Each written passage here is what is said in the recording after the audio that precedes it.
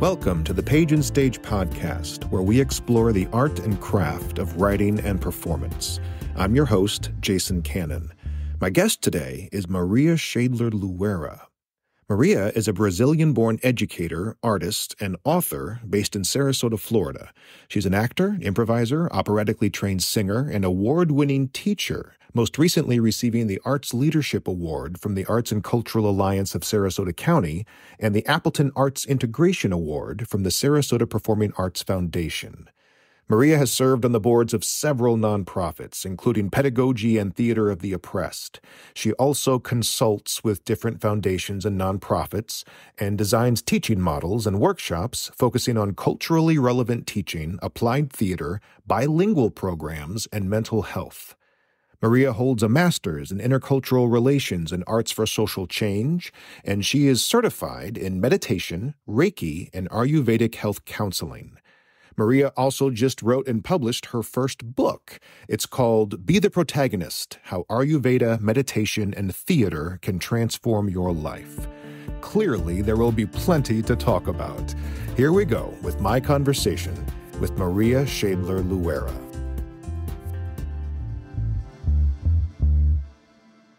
I am sitting here with the amazing Maria Schaedler-Luera, guest 2 on the Page and Stage podcast, and a very much fun bit of kismet that your husband Will was my guest last time, and now you're the guest, and it's like I'm opening with the Sarasota artistic power couple. It's just like, I feel so lucky. I feel lucky too. Maria, before we hopped on, just because when I came in here, you were walking a little funny, and yes. I checked in, and you're really big into physical fitness too, which we'll talk about later because it ties to your artistic work as well. But you'd been off your CrossFitting for a couple of weeks, and tell the listeners what happened yesterday. This is a great way to humanize. You know, we're artists and we're so important, but no, we're just people too. We are. I know. I was off for about a couple of weeks, and I was just so busy with work and life, and I'm like, I know I need to make time for myself. I need to, and it's important, right? Physical activity is really important because I do a lot of mental work. Right. Yeah. So that is something I needed to create balance, and I went back to the gym after a while. So I'm just getting back into the groove, and we had to do like toes to bar, and I was like, I'm just going to do kipping swings there just to get into the groove. And a kipping swing, explain that for people who don't do CrossFit. It's like literally you hold on to a pull-up bar and you're swinging your body in front of your arms and then in the back. Like you swing your body and you try to raise your legs as high as you can, not necessarily touching the bar yet, but like trying to make yourself horizontal to almost the ground. Like a gymnast, like getting ready to dismount. Exactly, like a gymnast. And so you're high off the ground. I'm high off the ground on a high pull-up bar that I have to jump to even grab. Hold on to grab, and I'm 5'8". So I'm doing this and I'm swinging and almost done with my count when I lose my grip and my hands slip and I fall tailbone straight to the ground. Oh my God. And it was such a shock to my body. It was so painful and such a shock. I was like, this is it. I'm done. I will never CrossFit again. It was horrible. But normally I don't get any injuries in CrossFit, right? I get injuries in life, but not in CrossFit. And it was like the first time I actually fell from a pull-up bar and hurt myself. And now I'm literally just walking around with ice on my tailbone. Funny that I'm number 2 for your interview. I'm just like, it's so strange because it's like, wow, I feel the pain. And I'm like, you know, luckily I can move, but not without pain. And I know it's going to heal and I'm going to be fine, hopefully. Right. But it's one of those very humbling moments. Yeah. And just like, and I always try to think, I'm like, okay, what is this telling me? What do I need to do? What's the lesson What's the lesson? Sit down. Be still. Slow down a little bit. Maybe it's just slow down because, Maria, you are just a nonstop world traveler for work, for pleasure, for family, for life. And I think in the last couple of months, I mean, your itinerary, your passport must be overflowing the last few weeks. Where have you been? I know. January started, it was pretty intense. Mexico, followed by Alabama, followed by Mexico again, all in the same month. And just like between work and then school residencies and projects and life and kids and 2 weddings that I had to attend, graduations and 3 birthday parties, including mine. It was very intense. Yeah. So It's maybe it's just, nonstop. it's the CrossFit God saying, hey, Slow down. take a beat. You've mentioned traveling for work a couple times here and just the busyness of that. Yeah. Just a quick overview, because you do so many things, but if you had to kind of label yourself, like your career path right now, what would that be? I am, I would say I'm a consultant for anything related to arts education, arts integration, wellness, well-being. And I, have different tools that I use. And I work with all ages, with nonprofits, foundations, organizations. So that's I'm my own boss. Yeah, which is awesome. Agency. Yes. That term, arts integration, and it's very buzzy. It's very much out in the ether, but I'm betting a lot of listeners don't necessarily know precisely what that looks like. Yep. If you could just unpack the idea of arts integration a little bit. Absolutely. So arts integration is mostly used within educational settings. So a lot of times we think of like K-12 education when we think of arts integration. And it is the combination of an art form with another content or subject area. So when you integrate art to learn, whether it's an academic concept or something else that students need to learn, and you use the arts to learn that, but it's not just using the arts to learn it. You're also learning the art form at the same time. At the same time, so you're learning both the art form and a content area. So I could be like teaching some science or math or writing curriculum with theater, and you would bring in and almost like a buttress or like a dovetail, bring an artistic skill into play that would help me learn both the scientific concept. Absolutely. And at the same time, sneakily teach me the spoonful of sugar. Yes. Teach me how to do the art thing too. Yeah. And the idea of like a true integration is that you're learning both. Right. You are meeting evolving objectives in both. That's so cool. I have to toot both our horns here because so much of what you're talking about has gone into your first book. Maria is a first-time published author with Ibis Books, and her book is called Be the Protagonist. And I just want to tee this up for you, Maria, to talk about this whole idea of being the protagonist, becoming the protagonist, how this idea manifested for you, and what drove you to write a book about it. Yeah, thank you for this question. So I've been, as I mentioned earlier, as a consultant in education or arts and also well-being. So my well-being, the well-being that I dove into a couple of years ago is in the area of mindfulness and meditation, as well as Ayurveda, which is from India known as the science of life. It encompasses everything from your nutrition and your diet to your exercise to your mental, physical, emotional, spiritual health. And it's like a sister science of yoga. It comes from the same roots. And I was also doing theater. And I've always seen the connections between all of those things. I call everything an art form. Those are all art forms for me. Meditation, as I describe in the book, the art of observing ourselves. Ayurveda, the art of observing life, as we really understand the elements that are present in nature as well as people. Yeah. And theater is the art of observing human actions. And so for me, I've always combined all of that. And people would always be curious, like, how does Ayurveda made into your world? And you're doing theater work. And so for me, all of these art forms are just parts of becoming your life's protagonist, or the best protagonist you can become. And I've been applying it to my life. And so I've been on a journey of becoming a protagonist in my own life. And I've started being asked about in my workshops every time I was teaching, like, do you have a book? Because I would talk about these things. My answer immediately was always, not yet. Not yet.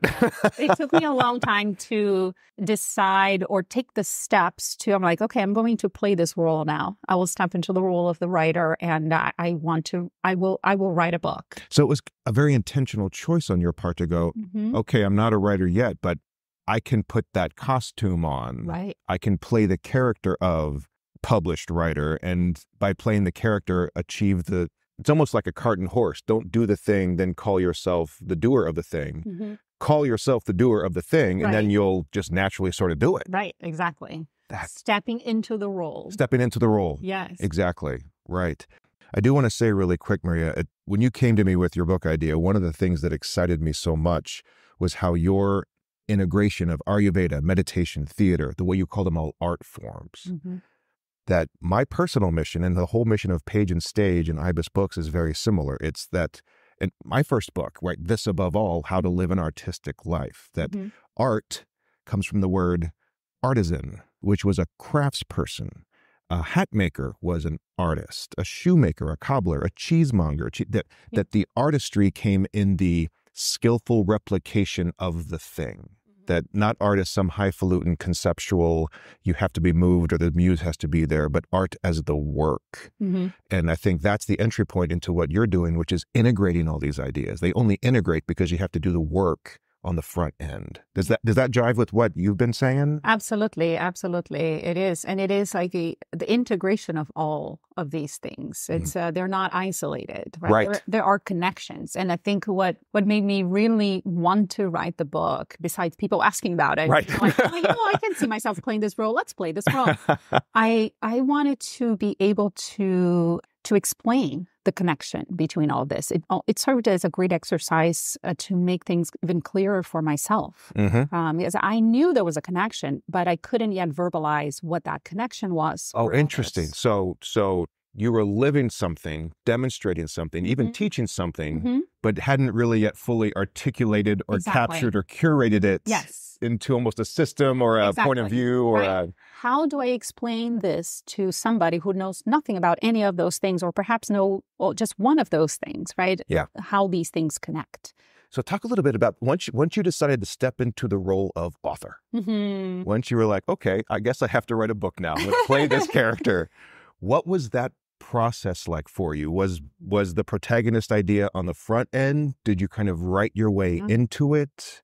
It became, so the title changed, and I'm just so grateful for the opportunity to just have this back and forth with you in the process of writing too, because initially I was looking at all of these things as part of the play of life. Right. And that's how I started. That was like the initial title I was thinking about. It really ties into also the old traditions of India and the Vedas, where meditation and Ayurveda comes from, and they call that Leela. Leela, right. The play of life or the game of life. So I was playing with those ideas, right? We are the actors in on the stage of life, and each one of us is the main character in our own life story. But really, I think Be the Protagonist, like that title speaks even more to what I am doing. It's not about the play. It's about the player. Yes. So that, but that only happened organically as I started the process of writing, and we had the back and forth, and we had some amazing questions and reflections for me, and then like how that really resonated. And I had not even realized that I had, even before that, I created a sweatshirt for me. I remember, right, the sweatshirt that said that be the protagonist. Breathe, meditate. It had a bunch of words that for me connected to what I was doing. I had that word already printed. It just occurred to me later as like, that's really what this is about. Yeah.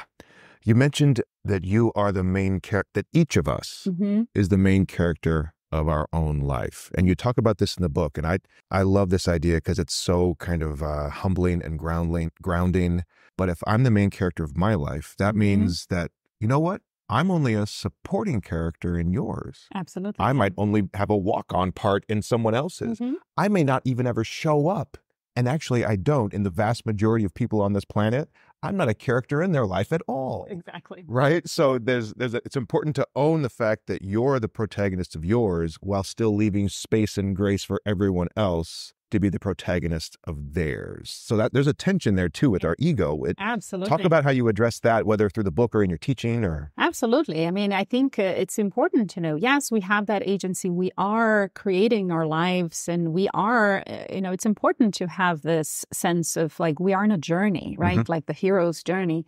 But that does not mean that my hero's journey is more important than somebody else's hero's journey. Right. And I think it's, and sometimes just this awareness might make us think about, am I playing an antagonist in somebody else's story? Oh, what a great question. That is possible. We don't like to think of ourselves as anybody's antagonist, but sometimes we do play that role. So it really depends. And sometimes it's not in a full story, but it's just in a little scene. Right. A scene, a chapter in somebody's life. And we may have had moments in life like that where we play that antagonist, and I'm not talking about antagonist as being good guy, bad guy. It's not as simple as that. It's just when you're opposing somebody else and you are presenting an obstacle or, something that the protagonist wants and you are on the way of them getting that. And so for me, it made me have more compassion to others as well as to just myself. Yeah. Without the ego. But at the same time, gave me agency. It was like, okay, I'm the hero of my story. I want to live that hero's journey now with that awareness. The agency and the empathy go together because like you were even just saying that I might be the antagonist for someone else, but it might not be my intention, right? Exactly. I just might be pursuing because the world is so complicated and you might be an obstacle to me achieving my goal without even realizing it, right? It could be as simple as like someone cuts you off in traffic. Well, maybe they're rushing to a doctor's appointment. You don't know just exactly what role you are ever playing in someone else's story. Absolutely. No, you don't. And that's what life is, right? So many stories intertwined. All at the same time. And that's what makes it so complicated, but also beautiful. Like I find it fascinating just to know. But then to own the fact that you're the protagonist of yours is what probably grounds you. It could be chaos otherwise, right? Yep. If you kind of zoomed out and just like, well, there's no one story, what's going to hold, you just fly away. But if you can say, well, I'm going to just follow my path. Absolutely. And do the best I can not to hurt someone else's. Absolutely. Yes. It's a conscious protagonist. Yeah. An that's aware protagonist. Yes. Not just a protagonist who's like, my story is more important. Right. Yeah, exactly. Talk a bit more about your writing process, especially because, as a teacher, arts integration, you're probably writing curriculum and lesson plans and articles and presentations all the time. But how do you go from that to thinking in terms of creating a full-fledged book? Like, what kind of process did you go through to turn that writer brain on? Yeah, so I was never into that role before, and I didn't know like what's the best way of approaching the writing. And I loved that our initial conversations when you suggested like how important it is to create that routine and just write every day. And that's how I then started. But I didn't start from nothing. I had already handouts for different workshops and lesson plans that I have done in these different areas, right? In meditation, Ayurveda, and theater. So I was kind of like mapping and outlining, well, okay, I definitely want this to be a part of the book or this or that. So I had an idea or an outline. And I tried to then just start with that and sit every day and just write for an hour every day in the beginning until life happened. And we had to deal with Hurricane Ian. Yeah. School is out for 2 weeks and then kids are home and then we have to do a lot of cleanup and it just completely changed the routine. And it's normal, right? Life happens and then you can start a routine and then you break the routine and then you just get back to a routine. So my getting back to the routine was not exactly the same. I for this experience, and it might be different in the next books that I hope to write. But I ended up doing a combination of some weeks I was consistent, other weeks I would spend hours, and other weeks I would just take a break. Yeah. Because I was also, as I was writing about this, as the ideas were getting clearer in my mind and like how these things connect, I was also experiencing those things in the world. So I think maybe for this book in particular, the reason why I was not sitting down every day writing from the beginning till the end is that I was then out there using these tools and applying and thinking it in a more critical way what I was doing. Almost like testing, did I write that right? Right, like a pilot study, right? Like a case study, and I'm the protagonist. And I'm trying those things. And then, and I think that space in my writing gave me perhaps a different perspective. And I think the book ended up becoming what it was because of that process. So it was like I was also writing about the process. So that was a little different than I guess but there's no one approached is this as right or wrong. So like that's how it happened. That was my creative process. I think one of the reasons that your book came together the way it did, and one of the reasons you access this integration place is because you're an immigrant. And you talk about this a bit in the book too, but I've just heard you talk about it in conversation. The difference culturally between where you're from, Brazil, which you referred to, I believe, as a collective culture versus the United States. But you're now a citizen, you have dual citizenship. Yeah. But the United States, your experience has been that it's an individualistic culture. Yeah. And there is a particular story, like in a classroom, you tell, I think, tell that story and then talk a bit more about your discovery and understanding of individualistic versus collective and how that informs your protagonist idea. Absolutely. Yes. So of course, this is a generalization that, Brazil is collectivist and United States, Europe were individualistic, but there is an emphasis more on the I here. And then collectivist culture is the we and the community. And there are differences in just like how people interact with those cultural nuances. So in a group setting, we tend to, in a collectivist culture, not necessarily interrupt people when they're talking, right? We are okay with silence. We wait for silence so then somebody else can offer something or speak. And like one of the biggest things that when I moved to the United States, I was in my mid-20s, I pretty much didn't speak at all, not because I had nothing to say, but I was in New York City and everybody was just like talking on top of each other and there was never silence. And so I always waited for that, but there was never a pause. And so that transferred to my experience in grad school when I was in Boston for that. And again, we're having group discussions in a classroom setting in grad school. And I'm quiet, but I'm not the only one who's quiet. A lot of the other international students for like from Asia or South America, we're having the same experience. We're all very quiet. And so, we all get that same email from the professor. I'm like, are you understanding? Are you like, because you're not participating? I'm like, I am participating by listening and following the discussion in my mind. I was there. I was present and I know everything that was said, but I wasn't speaking. But for me, it was like going against who I was, like interrupting people to get my point across. It was just like not in my nature. It was very difficult. I'm getting better at this now, 20 years later. I'm getting better at interrupting. I'm getting more comfortable doing something that, initially went against my nature. Right. That was really important. So I think for me also the fact, to become a writer, to speak up, to share thoughts with people, maybe that's the reason why it took me so long to play that role. I'm very comfortable being the listener. I'm very comfortable being the observer. Yeah. But at some point, there's just like all of these things you're observing and listening. There's just so much in your mind. It feels, and I use a different analogy on the book that I talk about, because it feels heavy, right? And you just like, for me, then the book allowed me to organize some of these thoughts. And then by sharing it, just like even feeling lighter, right, as the protagonist. Okay, I have something to say here. Yeah. But I'm not interrupting people. You have to actually read the book. Right. Yeah. When you say heavier, are you referring to that kind of gorgeous parable in your book about the backpack? Yes. I think, go ahead, share that. Yeah, the backpack traveler. It's a beautiful analogy that really resonated with me when I first heard it. It was shared by a friend.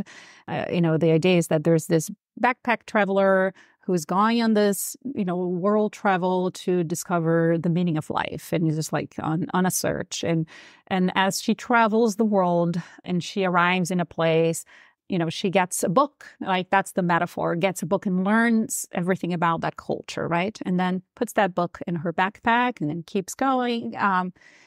Get to another place, get a book, read and learn about that culture, that place, those people, that language, put the book in the backpack and keep going. At some point, that backpack is so heavy, full of books, that the traveler can't move forward anymore. So there is only one thing to do. She needs to start removing those books from the backpack. So that is the idea of sharing, right? So, okay, she goes and picks the one that's right in the bottom, like in another place, and shares, this is something about another culture, another place, and then shares that, and then leaves the book behind. It's like, I already know this, I read it, and I shared it, so I'm going to leave it here now. Yeah. And it keeps moving forward until the backpack is light again. So it gives more space. Now she can travel and learn even more things and add more things to her backpack, but then there has to be a balance with this learning, with knowledge, but also the experience and the sharing. Yeah.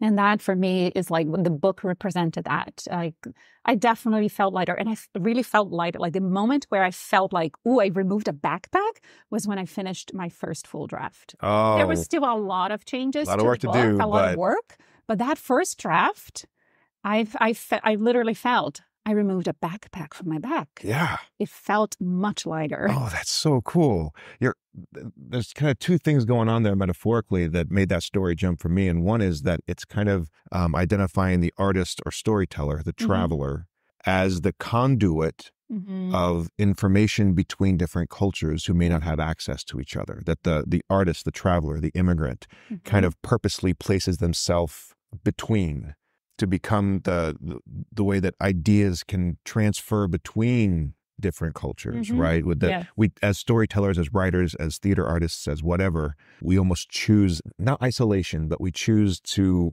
be between communities at times to facilitate that sharing of knowledge. Absolutely. Or ideas or art or whatever. Yeah. And the other side of that is the importance of letting go. Right? That if you learn something, if you cling to it, are you actually killing it as opposed to sharing it? Exactly. What's the purpose, right? Of accumulating all that knowledge if I'm not going to share anything, or how that taught me, right? In this case, the book is like, all of that, all of the knowledge that I got from theater, Ayurveda, and meditation is helping me become my life's protagonist. So the idea is, let me share how that is true to me, and here's some exercises you can do and see what it's, if that helps you. Yeah, absolutely. I always saw myself also as a bridge. Like I've used that metaphor so many times, whether it's a bridge between cultures or languages, because I've, speaking other languages, it was very natural for me in many times in my life to play the role of the translator and interpreter, literally. But yes, it's whether it is a bridge between people, between languages, between cultures, between an art form and the practice of that art form. So I've always seen myself as a bridge, and that is for me. It's this understanding. It's like I'm the bridge type of protagonist too. Like that. It's a very specific kind of protagonist.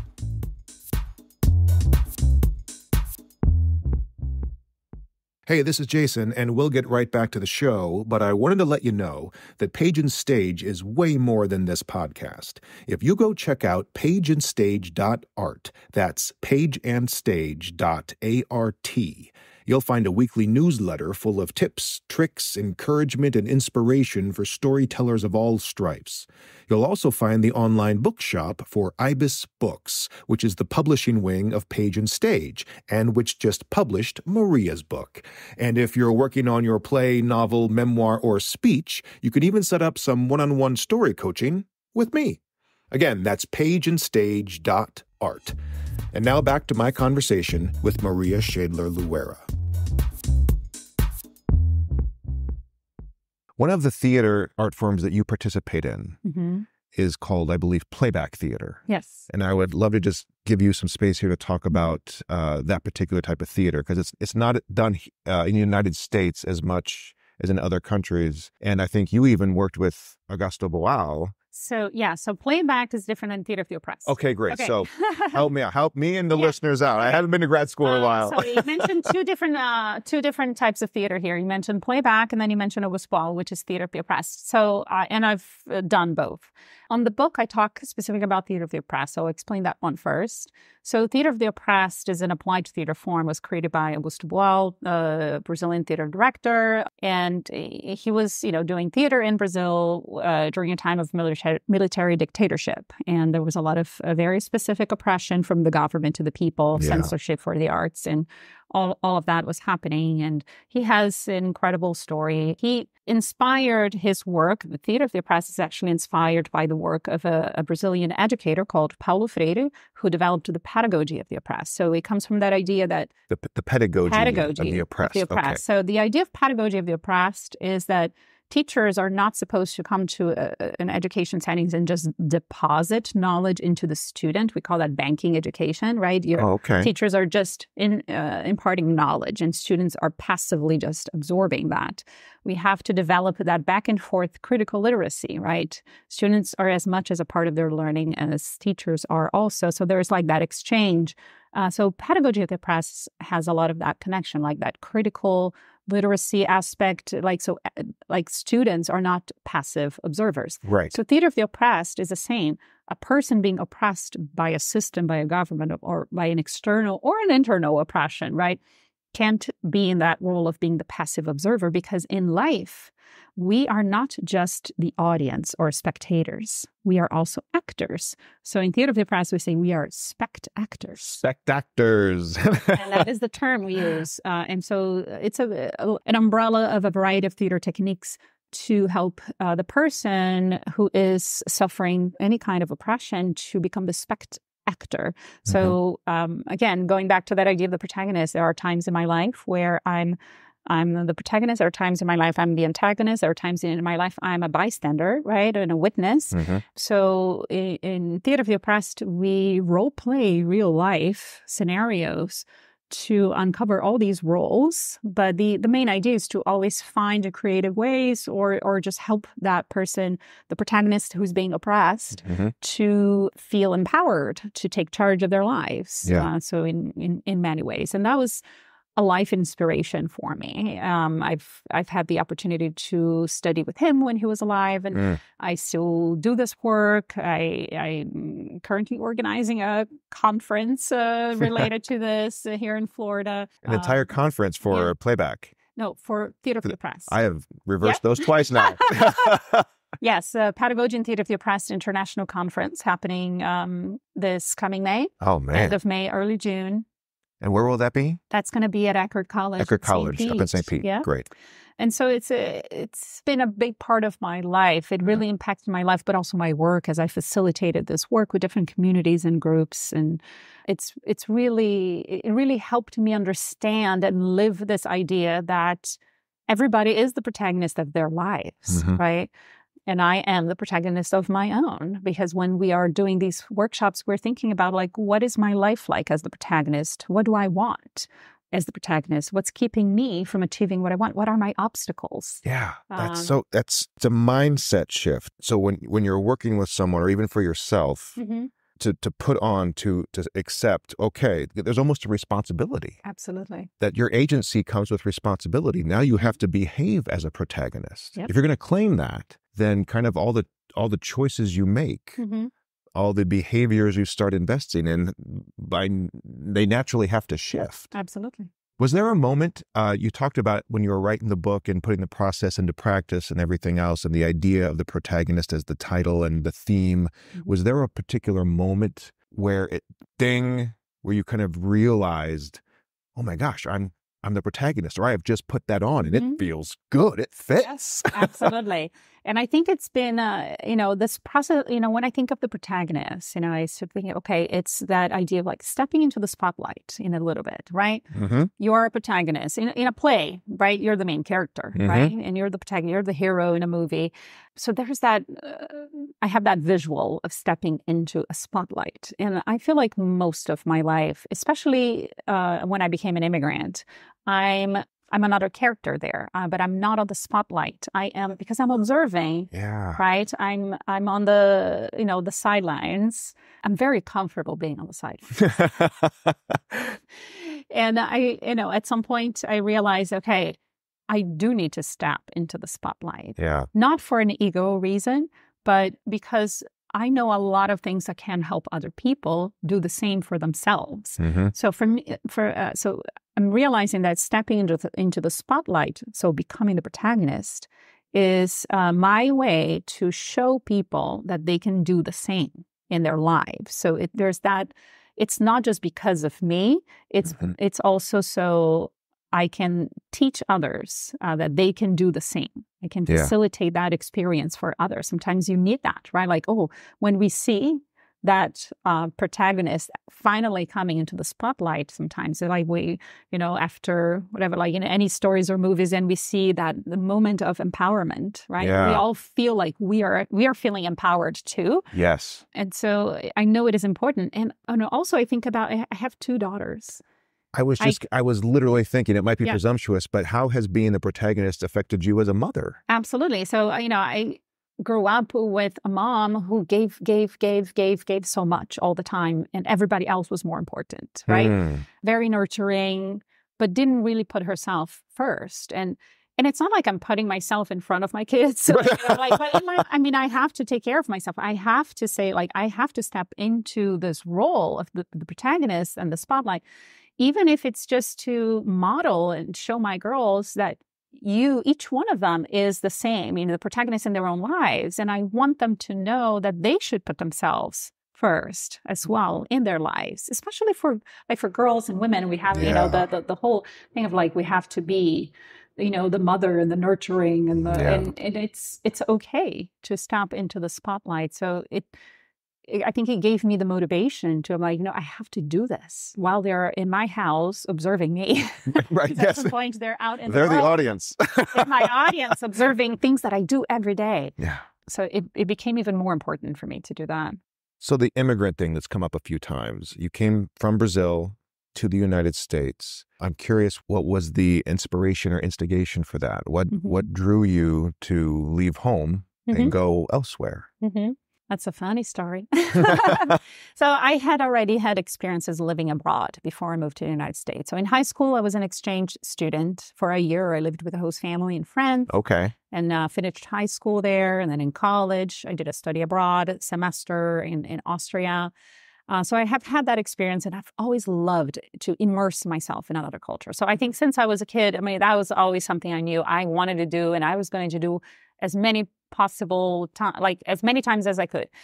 The United States was not in the cards for me initially. I was not thinking I'm going to move to the United States. That was not a specific, clear goal. But that's because how people's stories intertwine, when we're talking about my protagonist story intertwining with somebody else's story. Yeah. So I was in a relationship in Brazil in my early 20s. And my boyfriend at the time had received a scholarship to study at Berklee College of Music. Oh, wow. Boston. And said, decided, okay, I'm going to go to Boston. I'm going to go do their program. And so at the time, I thought, oh, United States, okay. Well, perhaps I can find something there for me too. And we can both move and just be there for a while. So I started researching, like, what can I do? What do I want to do? And at the time, I was really in the world of music. I, started singing at an early age, part of groups and choirs, and did opera. And then our groups started doing a little bit of Broadway musical theater. And I'm like, you know what? If I could dive a little bit more into musical theater. I don't know much about it. And that's the place to learn about musical theater. It's like, so I found a program in New York City, AMDA, American Musical and Dramatic Academy. And I auditioned and I got in. I felt like, okay, we're good. You go to Boston, do Berklee. I go to New York, I do AMDA, and we'll take the train to see each other. Take the train, and all of that is great. And then about a few months before the trip was supposed to happen, he comes to me and tells me that he's not going anymore. Whoa. And, he had his own obstacles, and that it's not relevant right now, his own reasons to not do this, to not take that step, that chapter. And at that moment, I had to think, I'm like, do I stay or do I go? Right. Yeah. Yeah.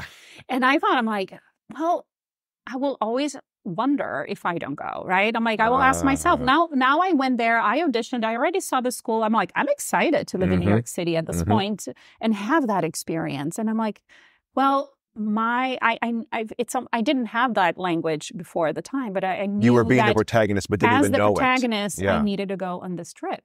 I mean, this trip changed my life. In a lot of ways, yes. I moved to the United States to just spend 2 years in this conservatory program, and it's been 20. Now, I'm married and I have kids, and I'm now a citizen here. And so it completely changed my mind. But it was not initially if it wasn't for my story crossing with his story, I wonder if I would, or maybe something else would have happened later that I was going to end up here. Yeah. But that was the moment. And it felt very much like that. Okay, that's the reason why that story connected with my story. Yep. So my story could shift and go into another path.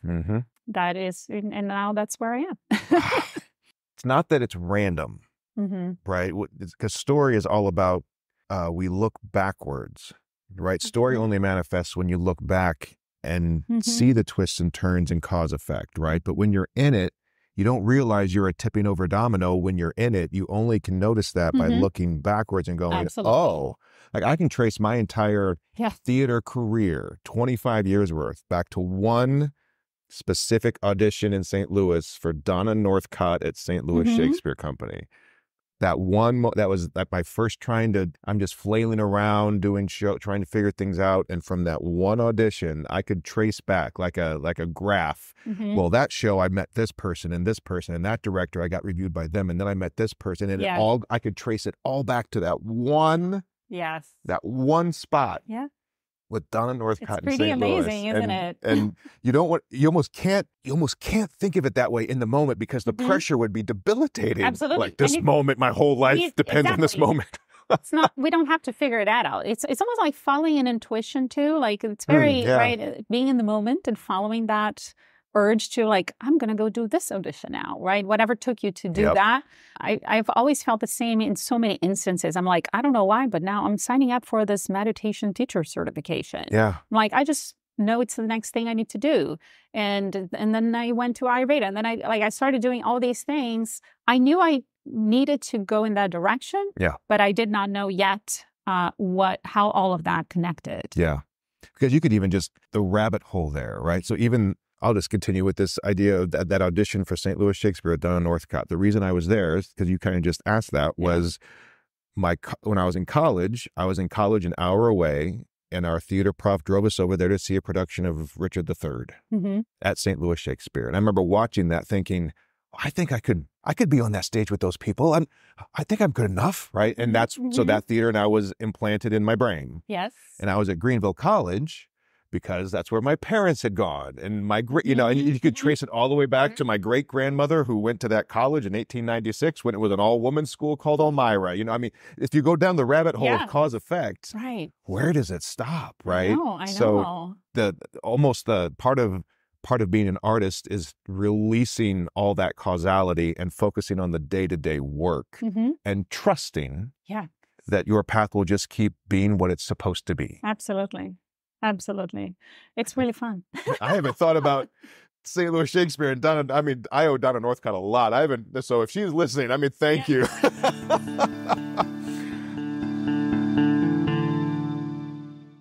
You mentioned at one point a few minutes ago, Maria, possibly writing next books. Yes. And so I know you have all these ideas for a Protagonist series or upcoming books, even with your daughter. So tell us kind of what this one book now, what your Donna Northcott book, what's going to spring out from that? What do you think the next manifestations of the Protagonist series are? So now that I wrote this first book, many things came to mind. One is, as you mentioned, my daughter, it's a children's book. Like I'm thinking, of course, this book is not a children's book. Right. And, but I think this idea of becoming your life's protagonist or understanding you are the main character of your own story is something we should teach kids that at an early age, right? We don't learn this in school, right? So I have this idea of writing. Now I'm in the process of writing a children's book that is not necessarily about Ayurveda, meditation, and theater, but specifically just this language of being your life's protagonist for kids.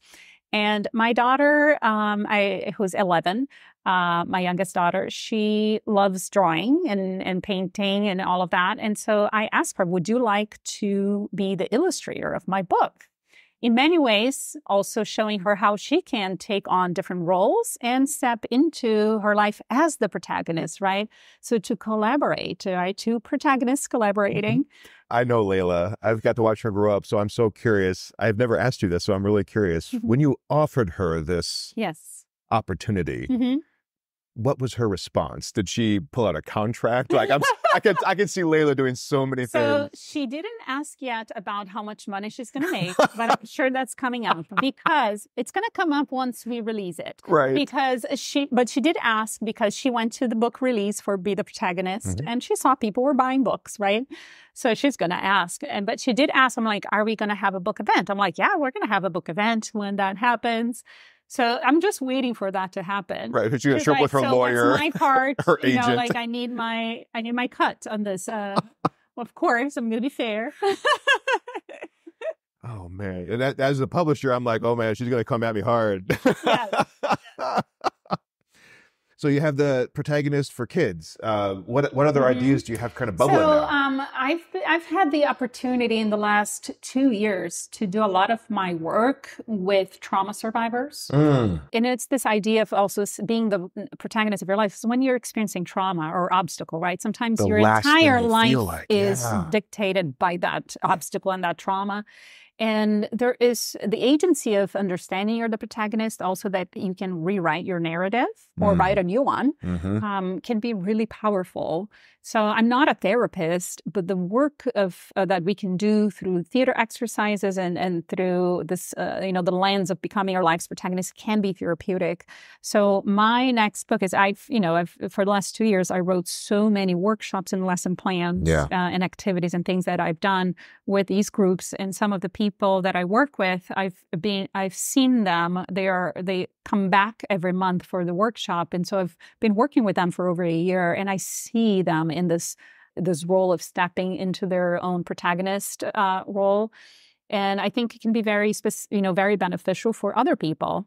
So my goal is to now I'm thinking about, okay, be the protagonist for specific audiences. Okay. So my next audience for my next book will be trauma survivors or anybody experiencing trauma. So it's going to be a little more specific to the resilient protagonist. That's right? so good.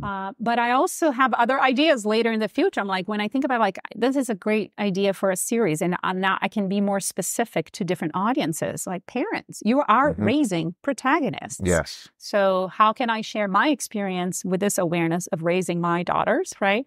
And impart that to other parents out there. And so now I have all of these ideas, and it's really exciting because it's like planting a seed, and now I'm creating a full garden. Yeah. Of all these ideas, and it's like, as an artist, it's so exciting because it's part of my creative process. Oh, and as actors, I mean, we always think about our audience. We're very specific to. As a teacher, I think about my audience. Who am I talking to? Who am I teaching? 5-year-olds or adults, right? And I'm going to be specific with that language. Yeah. So I'm excited about the Protagonist series and how all of that is going to take place. Well, even conceptually, you just went from me then being a parent to being a teacher. I mean, the flexibility of the protagonist mask, right? When you walk into the classroom and you're the teacher, you're the protagonist who is there to I loved what you said earlier. I'm not here just to tell you something. I'm here to help you think better, think stronger, think more for yourself. I am the hero of the classroom. I come home and now I am the hero of the homestead or wherever you go, whatever kind of role you're in, even if you're a CrossFit, right? You're still there. And as a team, you're all heroes in terms of we're improving our bodies, we're building community. Yes. It becomes such a flexible way to think about how you interact with any kind of community you go that you have business or life issues with. Yeah, absolutely. This idea of the protagonist, like this book, even though I wrote for other people to read, has been so impactful for my own life that I'm just so grateful for the opportunity to finally take that active role and the opportunity to work with you that made this possible and it's in a clear way. I mean, there's such an important role that you have played in shaping this book and asking me questions. I'm a supporting character. And I love what you said too. Listeners out there who, whatever kind of storyteller they are, or if they're audience or readers, you just said that you wrote this book for other people, but ended up realizing you actually learned more about yourself in the process. You almost wrote the book to yourself, for yourself. And for anyone else out there who's a storyteller, even if you're an audience member or a reader, that idea of applying an artistic mindset, a protagonist mindset, when you're creating for other people, it could be food, it could be medicine, it could be leading a service. So much of that will bounce back to you. You will, to take it back to what you said, it's the cart horse. It's put the character on first, and you'll find you're capable of doing the things you wanted to do instinctively. Absolutely. This reminds me of something I share oftentimes in my workshops, because I'm the kind of teacher who share is this, especially with my adult groups, is that, we teach what we need to learn the most. So when I'm giving them an exercise and I'm asking them to step into a vulnerable role, to share, to express, I need to be willing to do that myself. Yeah. And I say, I'm also learning this. As you are learning it now, I'm reminding myself of these tools and how important it is to be vulnerable, to step and express myself and all of those things. So I love the opportunity to teach what I teach because I am teaching myself. I'm teaching what I need to learn. All right, Maria, I always like to wrap up with the same 3 questions here. So we'll start out with number 1 here. What is the best advice you've ever taken? I love advice. I love words of inspiration. The one that came to mind when I saw this question was less is more. Less is more. And I've been finding a way, whether it's to clarify every single time what I'm teaching, what is the essential components? How can I make it clear, accessible for people? It applies into so many areas of my life, right? From definitely writing, right? to write long paragraphs, or just how can I say those things in fewer words? It's going to be clearer and more accessible for people. But also at home, just surrounding myself with fewer but higher quality things. We don't need much, right? Yeah. Less is more. This has been something that just in every area of my life I find important. Also for the planet, it's more sustainable for everything. So thinking about everything I do in life from that perspective, less is more. What can I remove here? What's the noise? Let's do some decluttering and what is not necessary in this moment. Yeah. The word essential. I love that word, especially when it comes to story, art, writing. Yes. Can you say in 10 words what you just took 50? Exactly. And it's going to be so much more impactful. Exactly. Less is more. Great. And what is the worst advice that you've ever given? I was thinking about this, and it's interesting because it goes back to earlier when I was talking about being the listener and the observer. I feel like I was in that role even in my own culture so much that I couldn't think of one specific advice that was the worst advice I've given. So the thing that came to mind was the worst advice was the one I never gave. Oh. And sometimes, so whether we call that silence, right, not speaking. And I went back to this memory in middle school immediately, where there was this girl in my classroom who had been held a couple of times. So she was older than everybody else. Yeah, she was high school age, but she was still in middle school. And I was always the kid who people would come and tell their secrets to, because I was, I would always keep everybody's secrets and not speak. I was just a good listener. Yeah. And she came to me one day and told me she was going to run away with her boyfriend. Oh. And I just did what I normally do. I stayed quiet. I just listened to her. I let her speak. And I don't know if at the time, I didn't have that much life experience. I was in middle school. And the next week she wasn't in school anymore and I never saw her again. Whoa. And so it's that's not a haunting memory, but I always wonder, I still think about her. I cannot even remember her name anymore. Yeah. I'm I didn't say anything. I didn't give her any advice. I didn't tell no, you shouldn't run away from home. What is this about? I just listened to her, and I always wonder, maybe she did, maybe she did not, maybe she was just saying that, and also, but I will never know. Right. And so it's an interesting thing, because it goes back to that idea of sometimes not sharing, right? Yeah. I rather say something, make a mistake, and then just I'm sorry, that was a really terrible advice, right? Mm-hmm. If things turn out in a different way, then sometimes not say something. So that really stayed with me, and I'm hoping that that she's okay. She's with your ex-boyfriend. It's all good. Yeah. And finally, Maria, some space for you. What do you have coming up? Where can people find you? Where can they take a class with you? I know you have a company called Ars Atomica. Yeah. I know you have some workshops coming up, but tell everyone where to find you. So the best way is to go to my website, www.atomica-arts.com. Atomica-arts.com. Correct. Great. And in there you have the links to Atomica's social media as well, Facebook, Instagram, or whatever you prefer. And any time I'm doing any free workshops, I definitely have a few coming up in April, some free online workshops that I'm going to offer. I'm going to be sharing on my social media, but on my website, then you will find things that I can offer, how to contact me, my email, different ideas. I can customize my work to the needs of who I'm working with. Right. I mean, because you lead meditation, you teach yoga, you do Ayurvedic consultation. So there's a variety of services. They're all on my website. So that's the best way to find me. Those free workshops, those are through, remind me who those are through. Yeah. So the free workshops I'm going to offer are going to be for ages teen and up in adults. And they're going to be through the 15-day festival coming up in April, Remake Learning Days, Suncoast Remake Learning Days, that is organized and supported by the Patterson Foundation. My workshops are going to be on Zoom, so it doesn't matter where you live. Oh, you super accessible, So and these workshops are all going to relate to one of the chapters in my book. One will connect to meditation, one to Ayurveda, one to theater. You can take all three or just one, but they're all going to be free on Zoom. All information is on my website. Awesome. And of course, as your next books come out and Layla's illustrations come out, we will definitely be sharing that information as well.